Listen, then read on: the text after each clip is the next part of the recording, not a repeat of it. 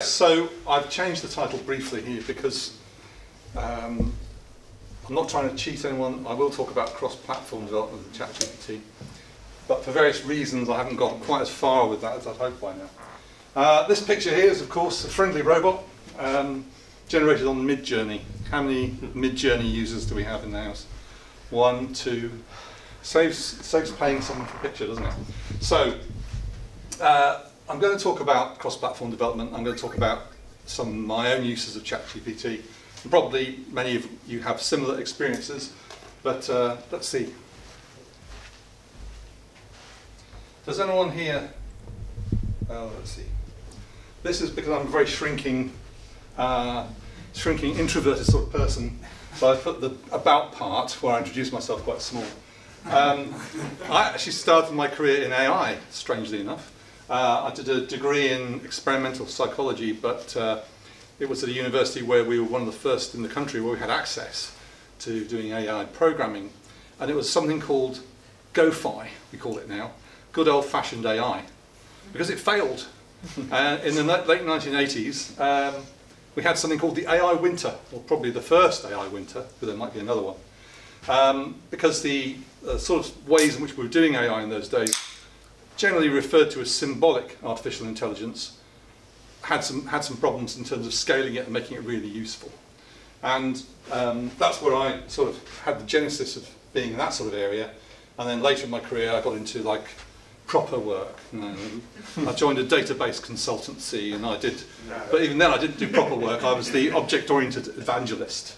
You know. So that's how I started. I didn't really like object orientation, but that was the job going. What I really liked was something called logic programming.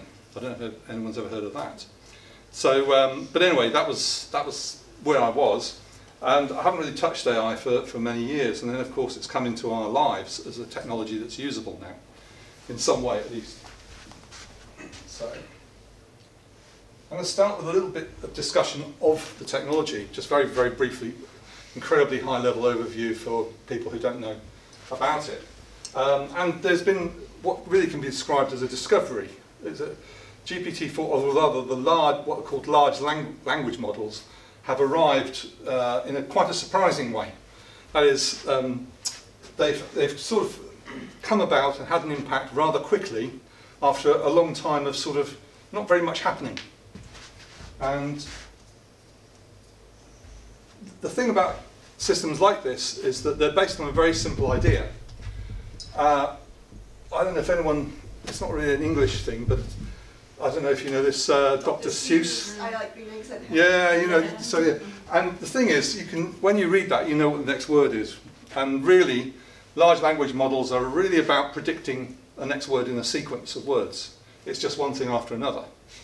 So it's like, you know, there's an element in which it's like predictive text on your phone that never works, except this works.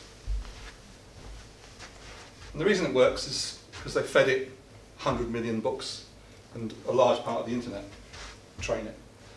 Now, I'm fascinated by this because of my background in psychology, and these are a selection of primate brains that I found earlier today from the three-dimensional digital brain reconstruction from the brain catalogue.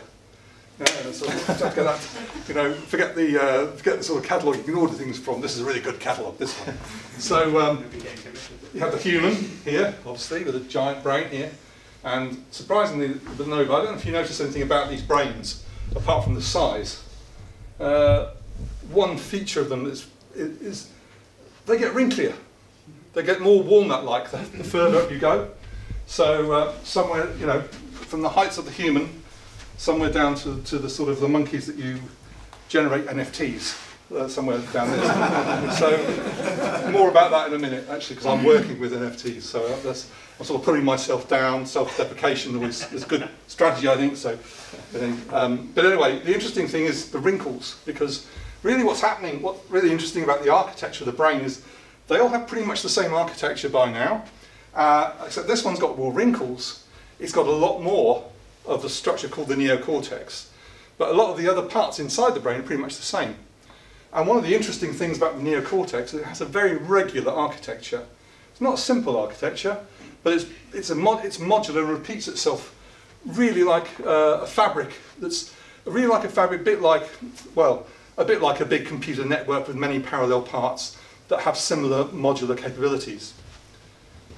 And that makes you wonder, because if what makes us different from bonobos is just having a lot more of something, then how does that account for this fact that we go from not really being able to talk, not be able to communicate in symbolic ways, to suddenly being able to talk symbolically, use language as this powerful symbolic tool? And so it sort of raises some interesting questions. Perhaps, I've often thought, and other psychologists have thought, perhaps there's nothing really clever there. Perhaps we've just got a bit more and there's some kind of trick. Maybe there's some sort of evolutionary trick going on. And some of what happens in language models makes us think that might be the case, actually. It took 3 billion odd years to evolve the neuron in various forms, and they're quite complicated little things. They've got lots of, some of these have thousands and thousands of little protuberances from them that touch other neurons, and the neural network in the brain is incredibly rich and complex. The neurons we have in our AI systems are really simple, and they're based on an idea from 1943. And essentially they haven't really changed very much in that time. These things, each one of these neurons takes some value as an input, and it puts an output out, and it calculates a function of those inputs to give you an output, and that's it.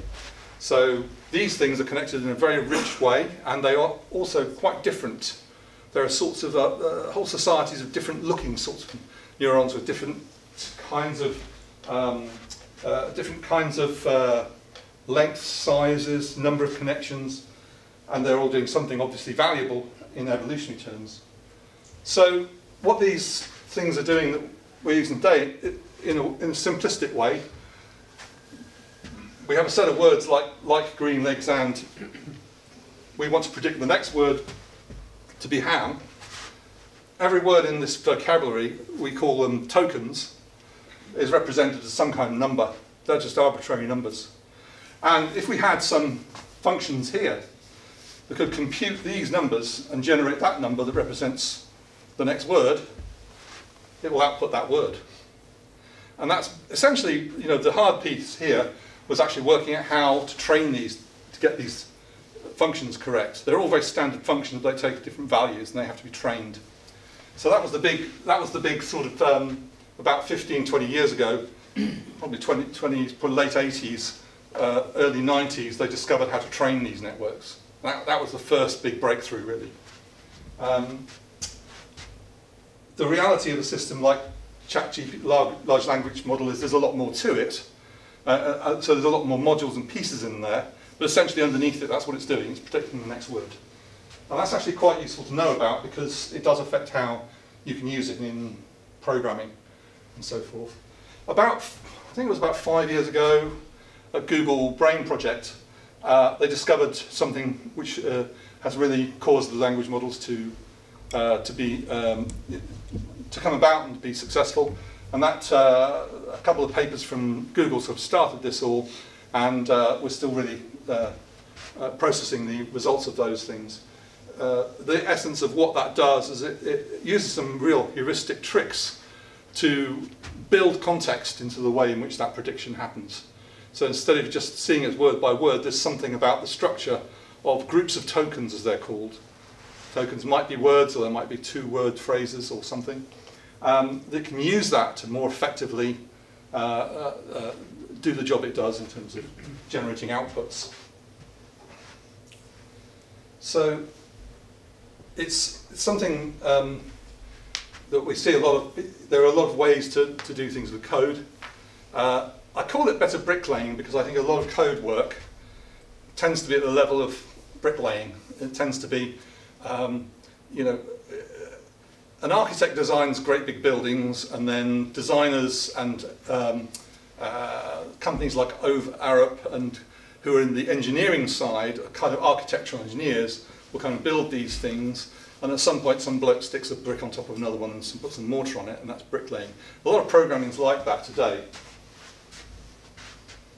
And there's lots of hype about this. I mean, a lot of people are worried about losing their... shall I start a career even in this sort of area? People are wondering because of this stuff. And most probably, they'd be safe to have careers in this area still. This isn't going to necessarily take over all of programming instantly, but it's a question really to know how far I'll go. We can talk about.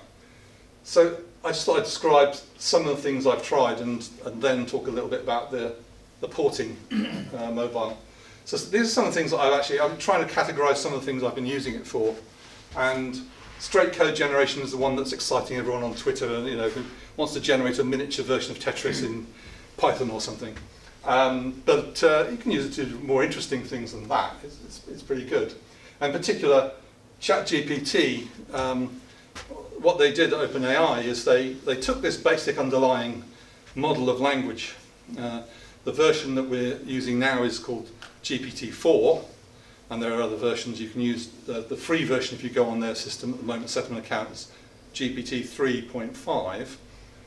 4 is a more recent one.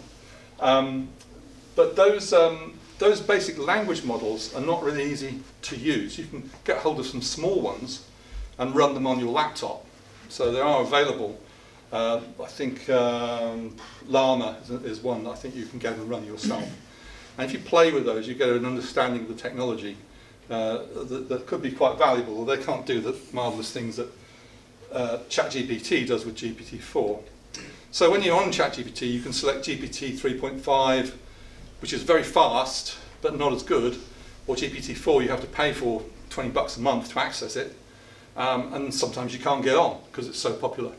And when you get on that one, if you type something into ChatGPT with 3.5 and you say, give me some code, it'll kind of spit it out instantly. It's kind of, and it's there, and it's quite exciting. If you do ChatGPT 4, it comes out, it's like getting blood out of a stone sometimes. It leaks out a word at a time. It kind of prints it slowly. And because it's doing a lot more. There's a lot more stuff going on there. I'm not absolutely sure the exact number, but it had something like 120 odd billion parameters that have been trained. So it's training a hell of a lot of these things. That little set of inputs is a really big set of inputs in these language models. So there's a lot going on there. Now what they did though was, the thing that made the breakthrough for them in terms of usability in the public was take that base model and then train it with human interaction. So the chat part is reflecting the fact they trained this using a technique called reinforcement learning, where people asked questions of the model, it gave them several answers and then said, I like that one better than that one. And through this process of iterative reinforcement training with users actually telling them what it was that they liked to hear, it built up this capability to do dialogue really well. So it does this really remarkable thing for AI systems, which is you can keep talking to it. If you give it something, you can say generate some code and it'll make some mistakes, but the really clever thing is you can go back and say you made a mistake and it will fix it, or it'll try and fix it sometimes. And that's what I call generation via dialogue. You don't just ask it to generate code, you actually undergo a process with it where you ask it to do things and it gets better. As you discuss things, as you go through this dialogue and provide more information, you provide it with more and more context. But it's still using all of that context just to generate some next words, some next tokens. So it's pretty good at that. One of the surprising, one of the things it can do really well is translation. So you give it, particularly with computer language, it's pretty good. I sort of assume it had access to something like the repository, GitHub repository that Microsoft bought, because Microsoft have paid for the for a lot of they put a lot of the money in that OpenAI used to build this model. It cost many millions of dollars to build ChatGPT 4. So it's got a huge repository somewhere that was trained on of code. And as a result, formal languages, the nice thing about computer languages is they're quite regular. They've got simple syntax compared to natural languages. So it's pretty good at figuring out what comes next. That's what it does in terms of syntax. And so it can do translation pretty well. Actually, it's surprisingly, when we look at a couple of examples, I have been quite surprised by some of the things that it's done. And there's a well-known sort of phenomenon in AI. Back in the 1980s, or it might be it was 1970s, a guy called Weizenbaum built a program called ELIZA. And it's a very early AI program. It was very simple, and it was really doing text templates. You would say something to this thing. It would look at the structure of your sentence and try and find a pattern that matched it. It would take a word out of what you said, and then it would feed it back to you. And the idea was to create a kind of computerized psychologist, or psychiatrist, or therapist. And it was very, very simplistic. And Weizenbaum did it almost as to show that this was kind of a stupid idea, but was surprised that people were pouring their hearts out to it, even though it was really simple. So people have got this tendency to see intelligence in things, want to see intelligence in things that isn't really there, even something simple like ELIZA. And in a way, ChatGPT is like a super duper ELIZA. It's very much advanced version than that. So one of the things I've been doing is learning stuff that I don't know, learning a bit of Android programming, learning some other concepts I want to learn. And one of the interesting things I think here is you can learn just the things you need to learn at the time you need to know them. Just-in-time knowledge acquisition for you. So I might, because I'm a programmer and I've done a little bit of Android in the past, and I know iOS programming and Swift, the language in Android Kotlin is superficially very similar to Swift. So the syntax, I'm a curly bracket language man, so I can read curly brackety things really easy. If they're C, C++, Swift, Kotlin, they all look a bit similar to me, so I'm fine. Even sometimes JavaScript. But so you can read them, sort of parse them visually. You've got a kind of idea of how it's all patterned on there. So the great thing about this is that you can use the basis of what you know, start doing something, and say, well, there's a bit I don't know how this is. Ask it, how do I do that? And you incrementally learn just that one thing you know now. You want to know now. So it's just-in-time learning. We can see there's dangers to that because we might start thinking we're cleverer than we are because we start to learn, oh, I can do anything now. I can start to program in Ada or something. So there are some dangers here. It might create some sort of hubris. So generation by dialogue, incrementally elaborating things. It seems to work better sometimes if you incrementally build things up through a dialogue. Quite good for finding some bugs. Compiler errors that are incomprehensible happen frequently with Swift UI programming on iOS and other things, and sometimes it will give you a really good explanation of what the error is that you wouldn't have imagined. Often though, it's no better than you could have done anyway, but often it's good. And something I've been using it for is exploring poorly documented APIs. There's a lot of code there. I'm working at the moment with the Snapchat camera API, augmented reality framework, and it's never quite come out of beta as far as I can see. And they're doing work on it all the time, but it's kind of arcane. There are very few tutorials or any information, so you have to dive into the guts if you want to do anything custom. Some other things that's really been amazed, sample data generation, because very good at generating really realistic looking sample data. So one moment while my egg was put on to be cooked, I took some, this is the geeky language here for everybody, but I took some, a little bit of deserialization code in iOS that takes JSON. I gave it a bit of JSON and I said, generate me some classes, some codables to parse this. It spat them out. I changed it. I said, okay, I made this change to it. Now generate me a JSON schema to describe my data. I got a couple of classes. It generated a JSON schema. And I said, here's the JSON schema, generate me some sample data. And it generated me some very realistic looking sample data. And did that when my egg was cooked. So, this is the sort of thing that you kind of do when you're doing boring plumbing in building software APIs that have to talk to remote services. And this makes a lot of that plumbing go away, or a lot quicker anyway. I have tried test case generation. Some that can be successful, but you have to know you do have to know how to drive it. It won't necessarily find all the cases you need. So you have to be knowledgeable about how you want to generate some test cases. So these are some things I've done with it, and probably by the end you'll have thought of things that you can do with it that are slightly different.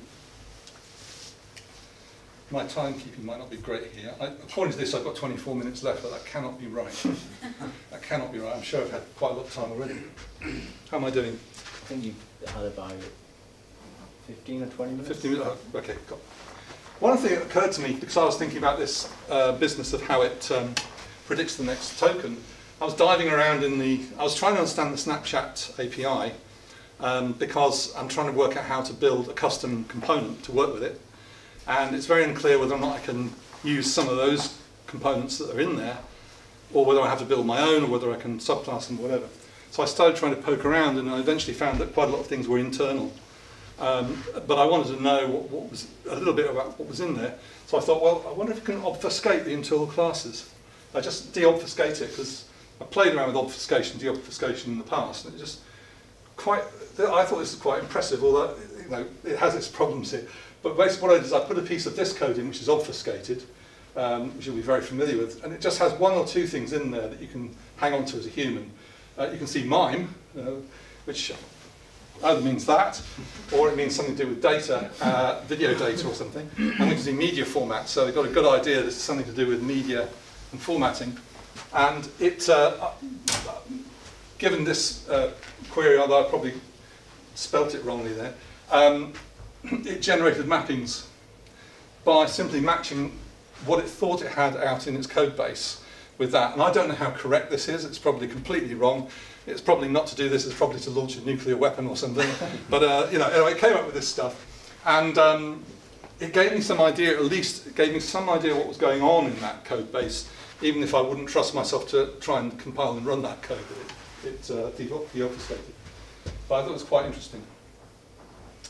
So, the reason when I first thought of this talk was that I'm currently working on a project where I've built a little iOS app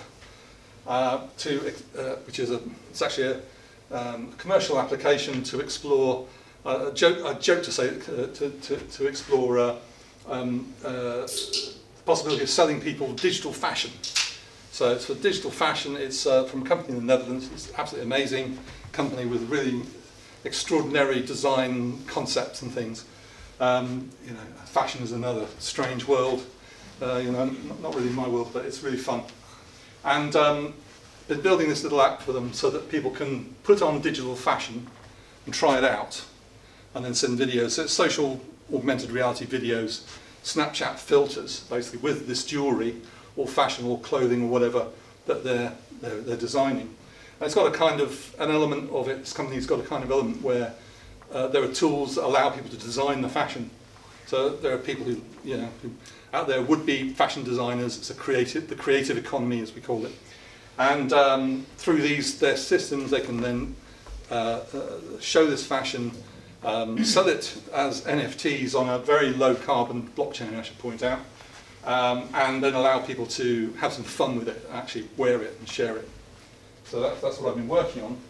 And this is sort of an example of some of the stuff they're coming up with. So I had to build an iOS app with a Snapchat camera kit.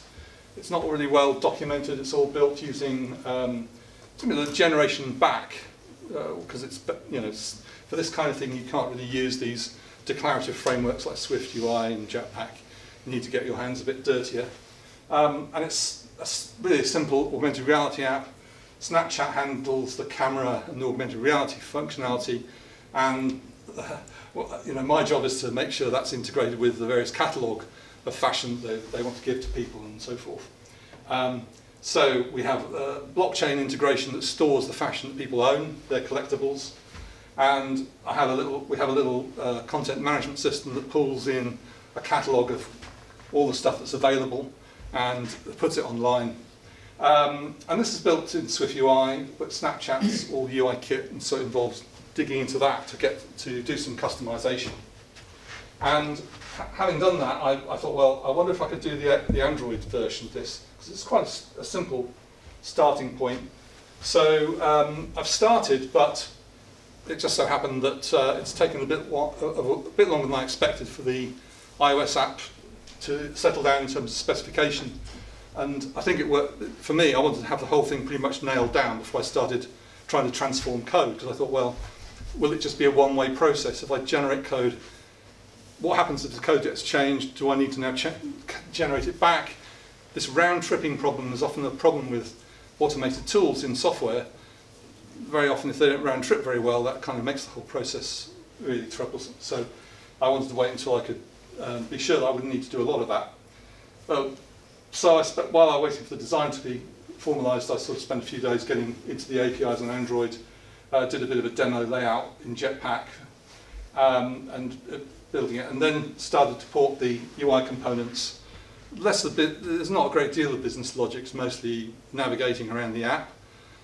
So really the business logic tends to be around just getting the right data into the right places, so there's not a lot of it really. What I was surprised though is that this round tripping, it was a lot better at, I was a lot more able to do this than I expected. So these are very simple structures, so these are basically just just some data structures. But I found it very straightforward to make changes in one platform and get ChatGPT to incorporate those changes, even ask it to merge the differences. It can do some of these for you. It'll say, well, I'll take the bit that you've got right and I'll put some additional pieces in. And it did that pretty well, actually. And so that saves, that ability to do a certain amount of round tripping certainly makes it more useful than it could have been otherwise.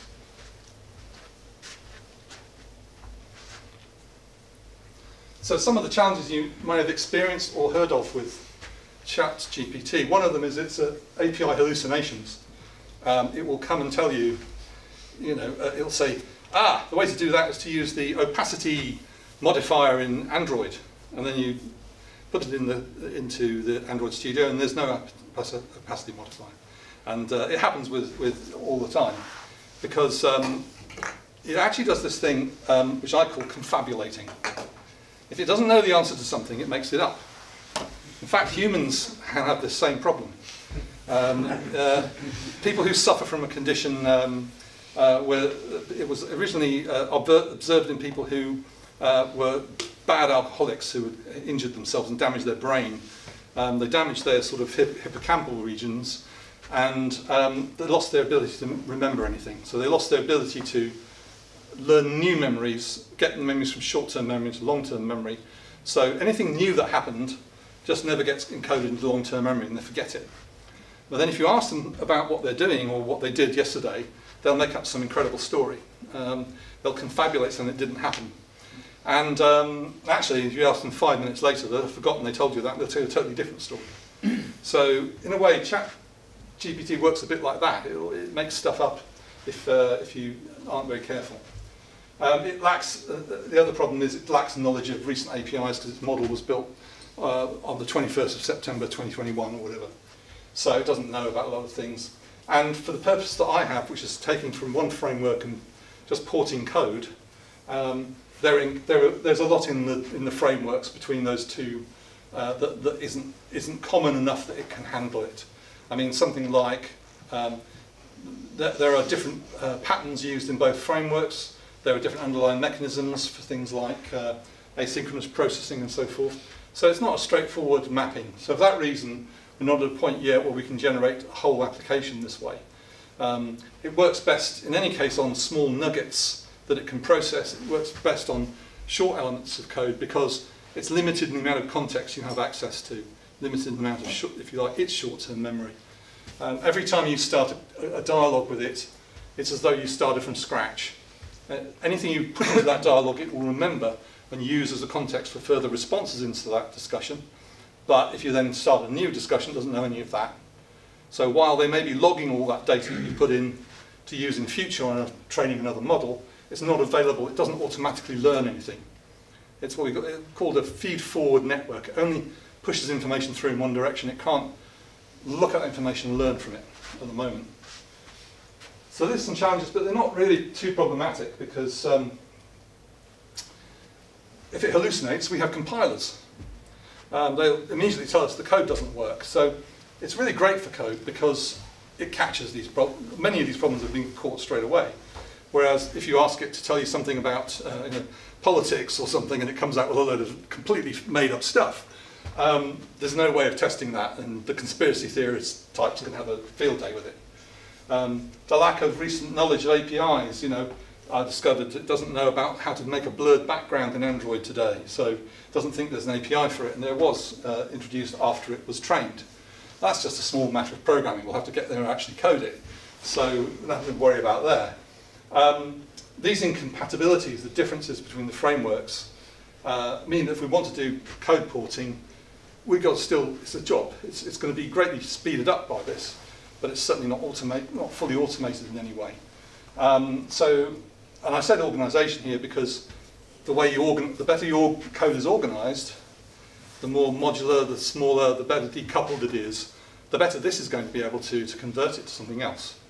So when I started thinking about this idea of cross-platform, could this sort of just get away from the need to have any cross-platform tools? Well, ultimately maybe. But at the moment, it's a very different process to use this to do porting between different versions, or even if you had two parallel teams where they're throwing code to each other and converting it, it might not be really practical in a business context, and perhaps using these tools like React Native will remain more tractable as a tool for the current period, at the moment. However, we may be heading towards the end of GUIs as the predominant way in which we interact with software, because ultimately, if you can talk to a computer and ask it to solve a problem, if, as ChatGPT can do, or GPT-4, its underlying model can generate fragments of code to solve problems, and we see millions of things like this on Twitter and whatnot. It's where the hype is at the moment. People doing very trivial problems, coming up with little bits of code, and getting very excited about it, taking everyone's jobs. It isn't there yet, but I thought this was interesting. This is quite hot off the press because ChatGPT was not just trained with millions of pages of the internet and millions of books, it was also trained with images. It's what's known as a multimodal model. That means it can take images and relate them to the text it's learned, the words it's learned. And it can do things like segment. If you give it a photograph of the contents of your fridge, it can tell you what you can cook with it. It'll give you all the recipes you can make, and so forth. So there's all sorts of tasks you can do with it that are really quite interesting. And so the software people, first thing we wondered was, well, could you give it a napkin sketch of some GUI and generate it? It's a toy example, but this has only just become available through some kind of, I haven't tried it out, it's called Mini GPT, but it allows you to use text input, graphical input as well as text. And this is just it's a terrible joke for a start. I mean, they don't understand humour, these AIs at all. But that's what we'd expect from data, wouldn't it, in Star Trek The Next Generation. Nothing too surprising there. But this raises a question.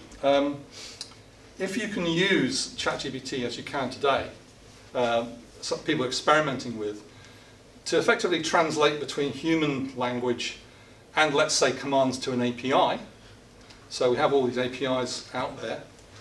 And the human being can say, well, I want to sort of, they're not going to pay for their credit card bill this way, it's not going to be secure. But they're going to do something else that, that involves just talking to some API, tell me all my Twitter followers, or whatever it might be, then perhaps the system could generate the code required to talk to that API. And perhaps the same system could generate a GUI on the fly for you to enter the data if you needed it. If you're entering a lot of data, then perhaps talking to the computer is not as, or typing to it in dialogue isn't as effective as filling in a form, perhaps. But then maybe the forms could be dynamically generated to be what you need to enter to solve that particular problem. So I think once we start to see this extension of this stuff and it gets smarter and more developed, which it is doing and will do inevitably, maybe you don't need to build GUIs at all. It will just generate the ones it needs. Perhaps a whole perhaps there's a whole load of applications we use. Not some of the things that probably people here work on. Probably a lot of basic, boring business software that has to be still built and maintained out there for entering data, extracting data that people have to interact with. Perhaps some of that could just, they had 4GLs, or we call no-code environments. If it's simple enough for a no-code solution, maybe it really is no-code. Maybe just get rid of that altogether and just talk to the machine. There's a great moment in Star Trek, one of the Star Trek films, where Scotty comes back from the future, and he tries, so you can use a computer to find out what you need. And he picks up the mouse and says, computer. Because, oh no, he talks to the computer and they said, oh no, you won't understand that. He said, you need the mouse. And so he picks up the mouse and talks into that. He thinks enough. But we're getting near to that, I suppose, a little bit nearer. Am I on my final pondering? Is that about the right time? Yeah. Final ponder? Yeah. I can show people some more code if they're interested later, but it's probably not time to go into it. For the cross-platform thing, I just put this in so that I addressed it a bit. I say I don't see it. I see it more as, if you use the platform like React, then it's just going to be a useful tool to help the programmer like any other tool. Like it could be any language you use that it could assist you with. So it can be useful for these things, but it's not really. It's adding that general programming acceleration. Can it accelerate someone's programming capability? How much? Maybe twice. Can you do it twice? Maybe, I don't know. With a bit of practice, maybe you can get to 3 times your previous speed of code generation or development. I don't know what it is, whatever it is, but it can do that to whatever cross-platform tool you already use, theoretically. It can improve that. But also for sort of dual coding, I call it, rather than cross-platform coding, building on 2 platforms but sharing more code. Perhaps, if you're a bit more organized, you design things around, well, let's make sure we use a consistent framework, let's set up standards. All of that standard stuff makes it much easier to do this sort of dual working and perhaps share more of the code. Or even some of these, there are some of these things around, things like Kotlin multi-platform that attempts to build some shared code that works in both Android and iOS for that specific problem. Perhaps that would work quite well with this as well. So just some tips on using it that I've learned and got from other people as well. But some of my experience to get the best results out of it, provide clear and specific requirements, and it's surprising how difficult that can be. To really specify something. If you do test-driven development, really a lot of it's about that, being very specific about what you want and covering the bases. Providing more context can sometimes trigger it to give you some better results. You can also tell it you made a mistake, point out the errors. I mean, it's quite fun when you get some output. The one I had this morning where it said, use this opacity modifier in Android. I simply opened another chat and I said, is there an opacity modifier in Android? And it said, no, there isn't. So it sort of contradicts itself in quite sort of a charming way, actually. And always ask again and slightly rephrase the question. Because it's just generating output based on probabilistically what it thinks comes next, if you slightly change what you ask it, that probability will change and it might come out with the right answer. So tweaking it like that can make it work much better. Rephrasing or altering the context is sort of a version of those things there. Sometimes I like to do what I just described, which is to start a whole new chat and ask it again without the context. I might have put something into my context that's confusing it, so I'll start from scratch. There's something called the system role that people spend a lot of time messing around with. You say to things like, take the role of a senior iOS developer, now solve this. And it's actually programmed in to work, they discovered actually by accident, a bit like the hack that allowed these things to become really smart, that if you actually put that in, it was better. It came with better results. If you said, pretend you were a very knowledgeable person, it comes up with better answers. How weird is that? And it was so amazing, that amazed the researchers. Nobody expected it. So they actually put that in. They then coded it in as an expectation in the system. So it now is programmed to look for what they call the system command, or the system, the system statement. So you can make a statement like that. My favourite one is actually say, please do not provide explanations. Because one of the other things that's annoying is once you want to generate some code, you don't want to tell you how it works. I just want the code, right? So I can figure out how it works. So ask it not to provide explanations. Shut up, basically. One of the sort of funnier, one of the scientists who's keen on pointing out, there's a bunch of scientists who I like to listen to, who are very skeptical about these technologies and some of the hype claims made out of it. And one of these is referred to what it is as a stochastic parrot. So it's like a sort of a probabilistic parrot, because really it is sticking out towards you what it's consumed already. You know, I have tried to write a piece of code that I found hard to write, that I couldn't find any solutions for on the internet, and it couldn't do it. And what was quite amusing for me is I interacted with it and I kept giving it clues about how to do it. And I was forbidding it explicitly from doing it in certain ways, and it kept doing it again. It kept repeating these forbidden behaviours because it didn't have the capacity to find some content that it had context for that could generate the content I wanted. So it isn't magic, it is based on rehashing stuff, but in a really smart way. So what a lot of programmers have found is that they quite like this because it allows them to raise their activity to a higher level of abstraction. That is, instead of bricklaying, you can do more designing. So it's more rewarding for programming because you're not forever struggling with those little annoying things that just block you. So that's a sort of rejoinder to the, oh my God, I'm never going to start programming. So near the end now, I'm just going to provide, there is one, I wanted to show you this, it's kind of funny. I've provided a couple of, see if I can get this up. Oh yeah, I was just going to, can you see that? No. Oh, it's invisible. This is a special invisible presentation technique that I've been developing. So it doesn't show other screens. Stop presenting. Yeah, I did stop presenting. Or, yeah, because Keynote's really clever, isn't it? And it'll go and I've killed it. It's dead. No, if you start Keynote again, alive. Oh, yeah, Keynote is really good. It'll go and put your presentation back on that screen, but because it thinks, oh, that's a bigger screen. So. I can't show you this. I wanted to show you this. There's a little piece. I've provided a reference to this anyway. You can go and look at it. You could try quitting Keynote. Or you can just drag it across, right? That's the other thing. Drag it into the. Yeah. But we can't see anything on that screen at the moment, can we? Yeah, your desktop's there. This is your second screen. Okay. Next to the play button on the top bar, if you do that button, the short-sighted various plays rather than extend. Oh, there we go. Is that it? No. This is. It might show you the wrong thing. I think this is my diet history. I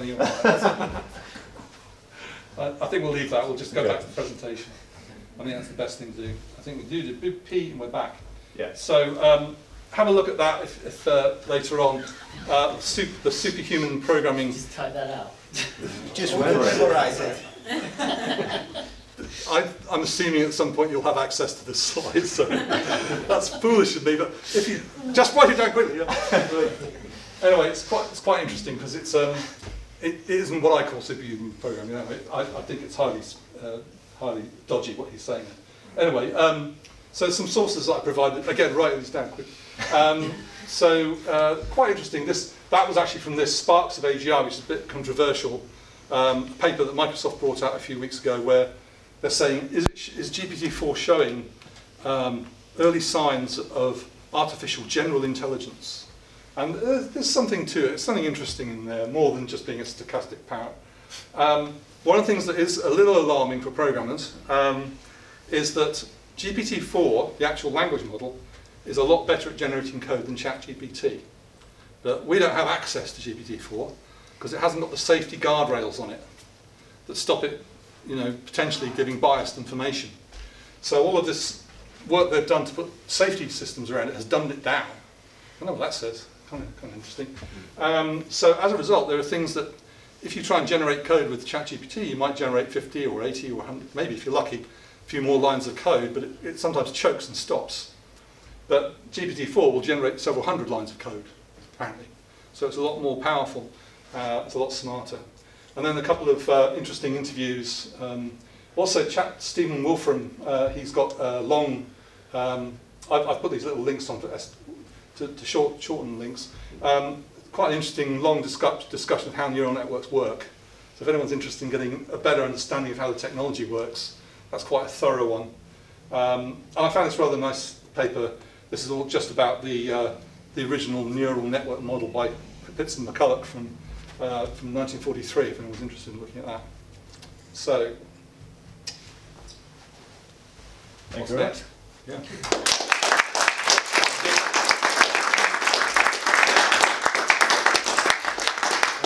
I don't know if we've got time for questions, so should we take like a 5-minute break and come back for 8 o'clock?